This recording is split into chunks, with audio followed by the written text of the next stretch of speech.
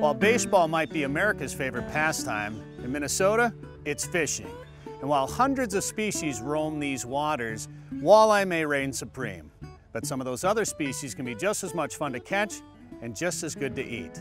Today we're going to catch, clean, and cook some species of fish that you may have never considered putting on your dinner plate. We'll see how they taste.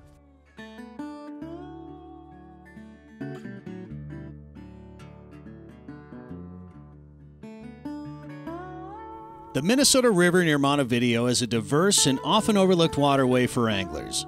While the lakes within the system like Big Stone and Lac Parle get all the attention, the rest of the river offers plenty of opportunities to catch fish.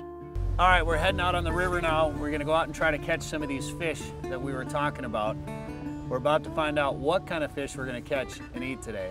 I'm not gonna lie, I'm a little nervous about eating some. There's one of them I haven't eaten before. But I'm starving, so I'm sure it's going to be delicious. We're going to go buy some brush piles, and we'll stop and fish some on the way back. Basically, all the fish relate to a habitat or structure in the water, and it's just like trying to hunt pheasants in a plowed field. If there's no habitat or structure, there isn't any. And the same thing with fish. Del Wehrspann has been living around the river since the late 60s and is maybe its biggest advocate. And today, he's trying to convince us that the more plentiful fish in this river are just as good as any to eat. This part of the river, you got to fish what's there, and the main fish is the sheepheads and the catfish, and when it comes right down to it, you'll have trouble distinguishing a sheephead from a walleye when it comes to eating them. So you're telling me, pulling it out of the frying pan, a walleye and a sheephead. Most people will have trouble discerning it. Yeah. So that was our goal today. Catch some sheephead and channel catfish to put in the frying pan. And catching these fish is about as easy as it gets. That's river fishing. He's got 2 anchors tied up on the front of the pontoons and then 2 ropes on each side for tying onto other things like trees. That one right there, good eye. I would probably start out just like this. Sure. But you might catch a walleye or anything on it, but when you're fishing the river, fish downstream. What happens when you cast upstream, your bait will go under a snag and you'll be snagged. So cast out, let it sink to the bottom. If you need to let out more line after you cast, you can, but at least you'll be pulling the line out from the snag the same way it went in, see? And as far as techniques go for cats or for sheephead like this, you just kind of drop that down on the bottom and let it sit. So, yeah. Do you jig it at all or anything? You can. The jigging is primarily to make sure that you're not hooked up on something. Snag. Sure. You're not hooked up on behind a rock or on a tree branch or something. And occasionally when I do that, I'll get a walleye. So when we fish for walleyes or crappies and we accidentally catch a catfish or particularly sheephead, we're, doggone it, sheephead, you know, we're mad. So when you're fishing catfish and sheephead, do you get mad when you accidentally catch a walleye? No, no. Sure, I'd love to catch walleyes. And the more our resource improves, the better chance there's going to be a higher balance between the walleyes and the catfish and other fish. During warm water times, you'll catch almost 100% catfish and sheepheads. But when the water's cooler in the spring or fall, for every 20 catfish and sheepheads, you might catch a walleye. There was a big carp or buffalo. There's one right there. Did not take long. But it's pretty small. This might be a little sheephead. I got one too. This is a little sheephead. This one's a little bit bigger. They are fun to catch. A little bit of fight in them. That might be a good eater, huh? Yeah. Okay, that's about the perfect eating size right there. And somebody may look at that and say, that's a little small, don't you think? Well, I'll show you how to clean them, and it's perfect. We got our catfish. Now it was time for some bigger drum. All right, Del, all we need is one more sheephead to clean up and put in the frying pan. Pretty sure that's the first time I've ever said that. We'll try to catch a bigger sheephead.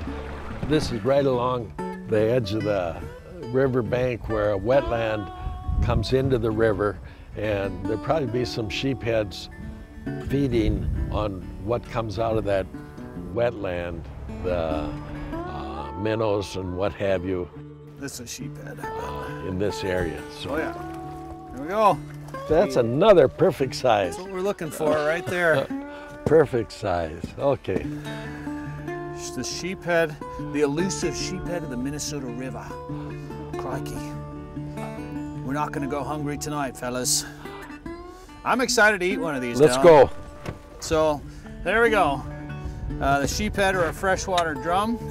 These fish have been known to get fairly big. They're a lot of fun to catch, actually, and I'm pretty excited to eat one. So we got a couple in the live well. Let's go throw them in some hot oil. Let's try it.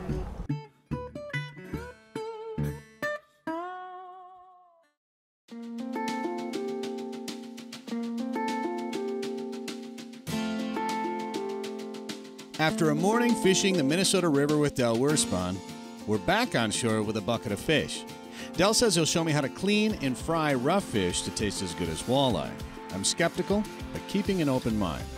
All right, so now you got to show me how to clean these fish, Del. We'll give her a shot. All right. If you ice them or run cold water on them, then it'll slow them down.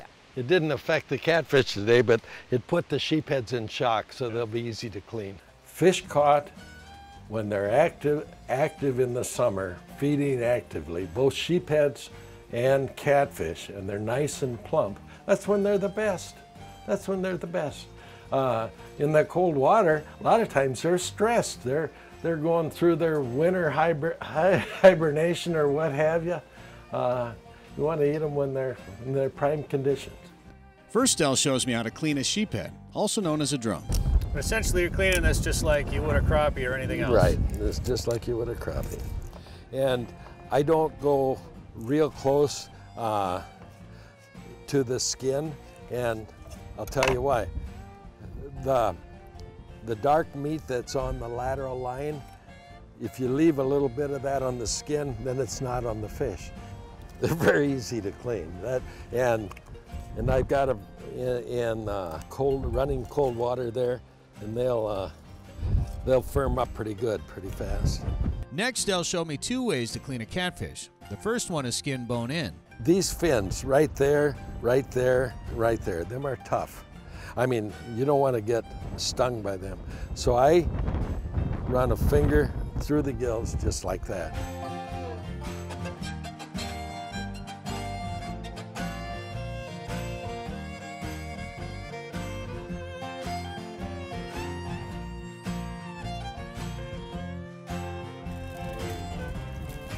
There's these little spinal cords in catfish. If you see them, I usually pull them out, but it's not necessary.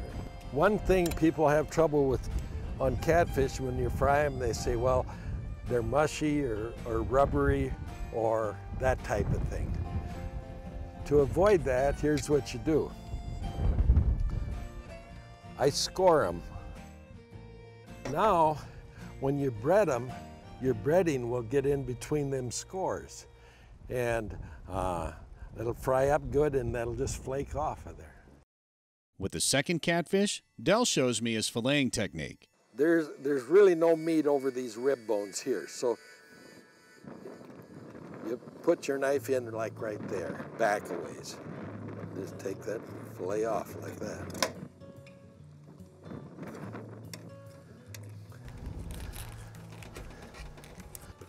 If this was a bigger catfish, I would cut this fillet down the center and make two fillets out of it. But it's a small one. But I'll score this just like I did the other one but don't go all the way through, but just enough where the breading gets in between the folds. To cook up catfish and drum fresh from the river, Del has designed his own little kitchen shack. There was just one thing missing, a bottle opener. This may be the first time I've ever opened a beer on a wood duck box, too. But there we go. Way to go. Del, it's been a fun day fishing. Here to you. You got to have one of these after a good day fishing. Now, I'm getting hungry, though. We're going to have Let's eat some of these. First, I'll show you how to bread them, okay? Sounds good. The sheephead and catfish are relatively dry fish, so he just coats them with his favorite cornmeal breading. Next, they go into a deep fryer with canola oil, heated to about 375 degrees.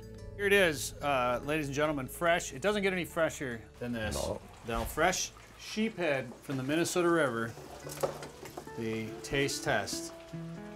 It's gonna be kind of hot. Ooh, that is hot.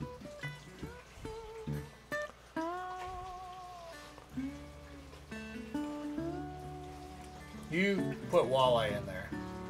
You swapped this out, right? This isn't the fish we just caught. Well, yeah. This is walleye from your You freezer. dipped it in that hot sauce, so didn't you? Well, this is good. Just kidding. This is very good, actually. I don't know what you guys are gonna eat. The sheephead's firm and flaky white meat did remind me of walleye, and the catfish was also delicious. Del was right, scoring the fish down to the backbone so there's more crispy breading really made a difference. Now don't get me wrong, I still prefer walleye fishing, but hey, if I can catch a little sheephead, I might not throw it back next time.